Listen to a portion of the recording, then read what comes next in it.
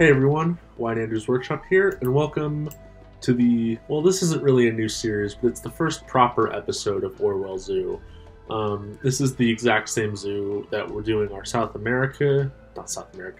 Asia builds in, but to get content out, I wanted to also tour some of the other stuff I've been building, because I have a big collab coming up, and I won't have a whole lot of time to make videos of new stuff I've built, so I just thought it would be a good idea to, in order to get stuff out there, we'd look around some of the stuff I had done before I started working on Southeast Asia in this zoo. So this is the entrance to Orewell Zoo. If you can see, it says Iowa's Orewell Zoo, because I looked at states in the US that didn't really have a big prominent zoo, and Iowa was one of them. I think they have like a couple roadside zoos, but no like gigantic midwestern AZA zoo like Cincinnati or Columbus or Henry Doorly. So I just thought I'd give, I would very generously give the people of Iowa a big sort of, proper accredited facility. So I'm not sure where the name Orwell came from. It's not based on the author, like George Orwell, like Animal Farm, 1984. I remember, because this was, okay, backtracking, backstory time. Orewell Zoo was actually the first zoo I ever built back in November of 2019.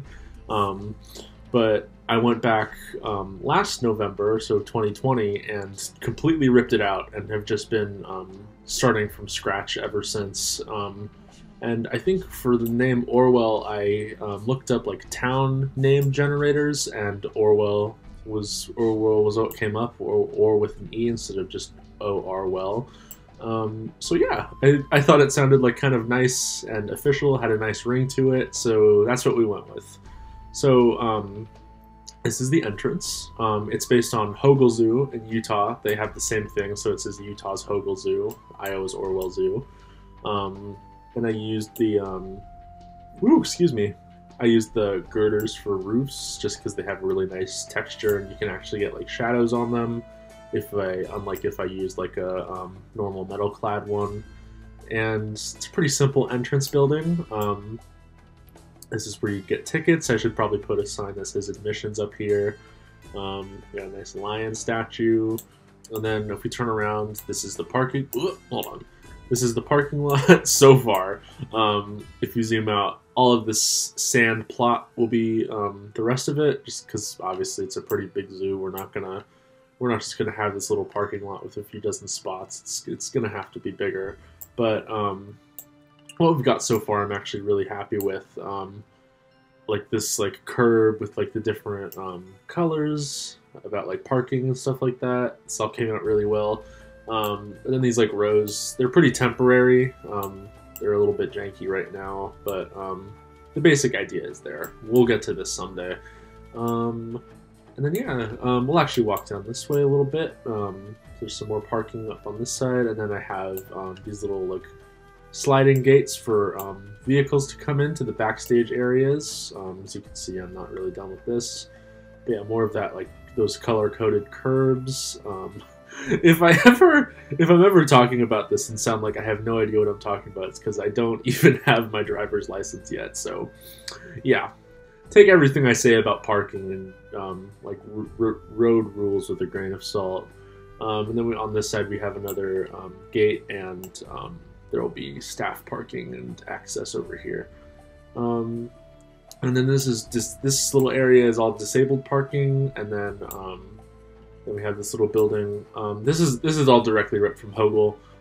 I don't know what this building's purpose is. I might just convert it into a restroom, because as you can see there's no door here yet. But yeah, this is the entrance.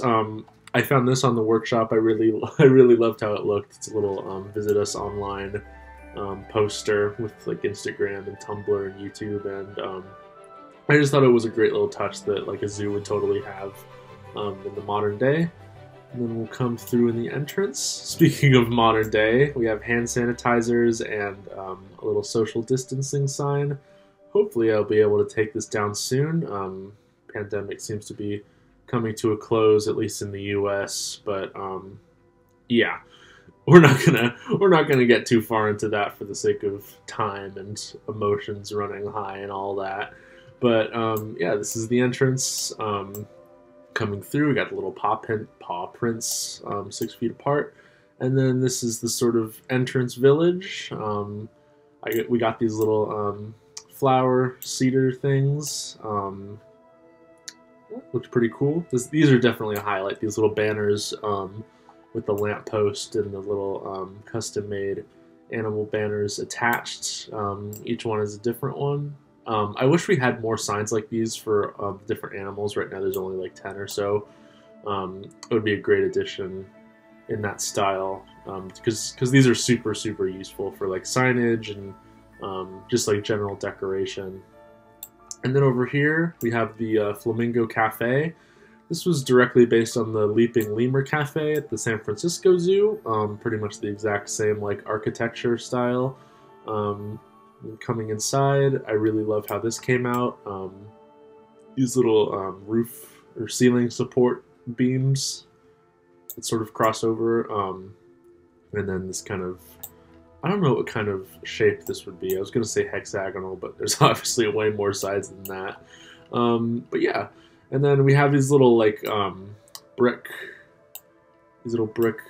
curbs that come through. If I was patient enough, I would have this little brick side path throughout the whole zoo, but I don't really want to go insane, so we're just gonna keep it to this little entrance village. And then yeah, inside it's pretty simple. A little bit of seating, and I actually built this when Orewell Zoo was a franchise mode zoo, so I actually had like these little in-game like restaurant booths or whatever that I definitely wouldn't use in sandbox mode, but I still think it looks pretty good, so I'm not going to change it. And then the zoo store, I have yet to do an interior for this, but I just threw these little shelves up front just to give the illusion of something actually being inside here. And yeah, we got some of these potted plants, my custom trash cans as usual, and then we're not going to go down here yet. We're going to go to the left, past the outdoor seating. We got another tiny frozen ball stand, and this is the Conrad Preby's Seal Harbor. Conrad Preby's is like I guess he's a philanthropist or something, and he funds a lot of the exhibits at the San Diego Zoo.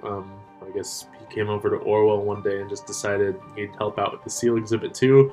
I just think that name, at least for me, kind of just invokes like an official like sponsored zoo exhibit. Just so I just threw that up there. And yeah, as you can see, I'm not completely done with the Flamingo Cafe. I have all of this stuff to fill out, but you know, we'll cross that bridge when we come to it. This building, I'm not going to spoil what's in here yet. That'll be for the next episode or whenever I show this off, because there's one more episode of Southeast Asia left after this. I'll actually zoom out and kind of tease what's going on over there, if you can see to the far right. But that probably won't be done for a little while, just because it's definitely going to be the most elaborate part of the area. So, oh, I just realized where we ended up. Here we go. So yeah, this is the Seal Harbor. We got a little bathroom over here. I really love how these came out. I made these myself. Little different signs for the restrooms, and then we can go up into the... Oh wait, no. Hold on. Here we go. So this is your first look into the underwater bit for the Seal Harbor. Yeah, it's just a pretty simple underwater view with some rocks and stuff. And then we can actually go up into the official section. So I reused these signs from my sea lion exhibit in my Griffith Zoo build, which isn't dead, but I'm not really working on it. I'm just taking a hiatus because I'm much more invested in other projects like this and Gold Coast Aquarium. So yeah, there's that's that. And then we have another sponsor sign wall thing, and then you get like a kind of half underwater, half above view for this part, and I love how you can see the clock tower in the background pretty much anywhere. It's such a cool vista. And yeah, moving up, I talked about these staircases in the last episode. I used them in the Sea Eagle Aviary, and let's press play.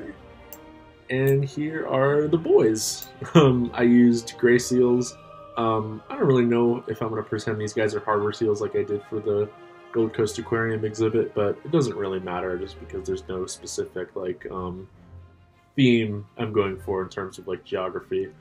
But yeah, it seems a little small, but it's actually over the size required for like the husbandry manual. So I often like to keep track of that when building, just so it can help like formulate my work. And yeah, some more info signs, and then this elevator. If you have accessibility issues, you wouldn't go up the stairs. You would actually come through here, and then take the elevator up to the top level, and yeah, you get to see the seals from there, and then come back down because we actually have the staircase continuing down this way, and this would be like the seal. Like staff, well, not the staff, like I guess training / isolation area, because I know they need like an isolation pool, but I guess this would also double as their training pool, because I also based this off the Los Angeles Zoo's one, and they seem to recycle purposes for this specific backstage pool. But I also made it like available for guests to come check it out, but I feel like for the most part the seals would be in their main pen, and then you'd get to see them back here every once in a while, and there's like a little bit of info about like checkups and stuff like that, and maybe they'd have like a feeding session like at a specific time that people would come see. I don't know. If someone knows more about like seal exhibit layout, definitely let me know what I got right and wrong. And then what else do I want to talk about? We talked about the bathroom. Oh yeah, the backstage. So yeah, this is their main holding facility. I looked at the Pittsburgh Zoo for this. They have like coming up here this ladder, and then these like little, I guess, like stepping stones like towards like all of the different aircon units and windows and stuff like that. But for the most part, it's like a green roof, so they have all of these plants up here with some soil, and then you have some little some water treatment facilities and some pipes and stuff like that. I'm not super well versed in this kind of stuff, so I just kind of throw stuff around and hope it looks convincing. But yeah, as for I haven't really looked in here yet. So this is more into their main area, and I recycled these rocks from my work in Tivoli, in Rubel's like coastal expedition area when I was revising that. I just think they look super good with the combo of temple pieces and Flexicolor rocks. So I definitely am going to be using these pretty much everywhere I have like a coastal exhibit. And then you can see a little teaser of what's going on back there. That will be for a future episode. And then, what else did I want to talk about? I don't know, because like, oh yeah, I wanted to talk about like just how much I love building seal and other marine mammal exhibits, just because they're so like focused on rock work as opposed to like more oh, hey, flamingos. We'll see you in the next episode. But yeah, they're so like focused on like rock work and like terrain elevation because of like the different like views into the water, and I just think they're really fun to like experiment on and look at references for. And you'll definitely see me coming back to pinniped and otter exhibits in the future. And this is already the second video on the channel that looks at a seal exhibit. So. Oh, you guys really like the wooden platform, don't you? But yeah, this is the Seal Harbor exhibit, and we'll just zoom out into the whole zoo. We'll probably look at the giraffe yard over there, the primate house, and the flamingos, and the reptile house, and then the what's going to be the last part of Southeast Asia in the future. We'll probably have my buddy Lion come on to look at that with me.